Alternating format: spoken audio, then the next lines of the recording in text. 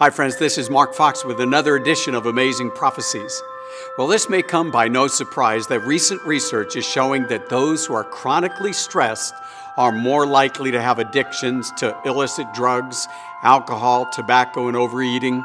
Also, studies reveal that those who have chronic stress are much more likely to lie awake at night, unable to sleep.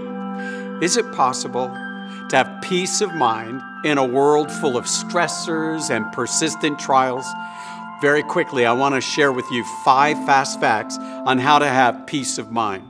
Fact number 1, peace is a gift from God. My peace I give to you, Jesus said in John 14:27. And the Apostle Paul declared, being justified by faith, we have peace with God through our Lord Jesus Christ, Romans 5:1. Knowing you are right with God through faith in Jesus brings us a sense of peace. Full surrender to Christ brings peace. So you can't manufacture peace. It is a gift of God. Fact number 2, peace is a fruit of the Holy Spirit, according to Galatians 5:22. As you and I open our heart to the Holy Spirit, we can experience the fruit of peace. Fact number 3, peace comes when you are a peacemaker.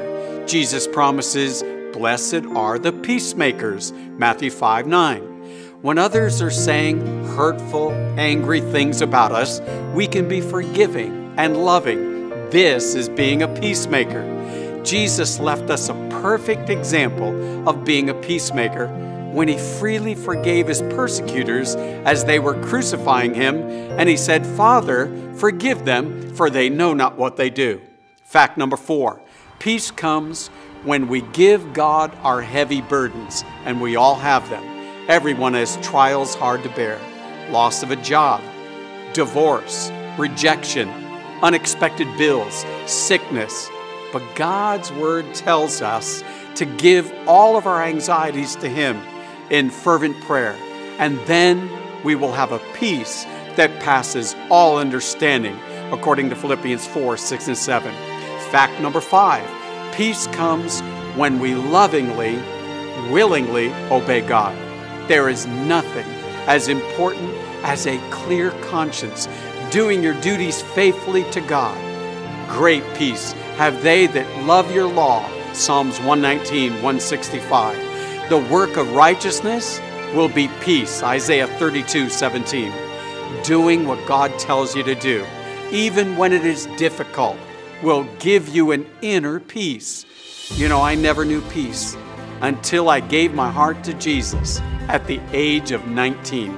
And today, regardless of your age, I invite you right now to give your heart to Jesus and claim the promised gift of his peace. If you would like a complete Bible study outline that I have prepared for you on this topic, be sure to go to our website, BibleProphecy.info, and you can download it there. Also, if you enjoyed this video, be sure to check out my other videos, and don't forget to subscribe to our YouTube channel. May God bless you and your efforts to know Jesus better in these last days.